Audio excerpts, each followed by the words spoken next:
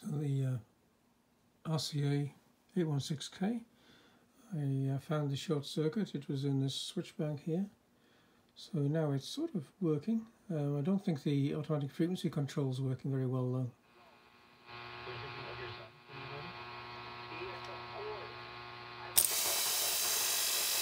Groups to take data gathering into their own hands. Let's check in with our service providers or ISPs offer affordable packages. They were families, in some cases because the government ordered them to do so as a condition of mergers and things like that. And most of them do refuse.